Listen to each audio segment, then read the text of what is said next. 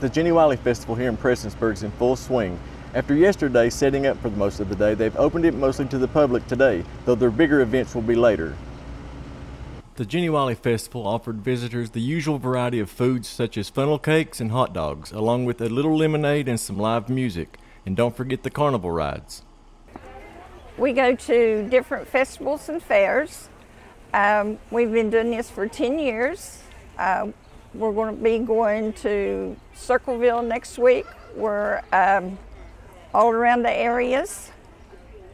At Audiology Associates of Prestonsburg, you can live your life the way you want and find the freedom of better hearing. With 40 years of being in the hearing care industry, you'll experience patient care that is specific to you with exceptional follow-up care that ensures your hearing and balance needs are being met. Audiology Associates at 1428 North Lake Drive in Prestonsburg.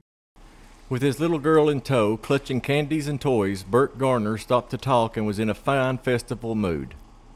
It's just an awesome time.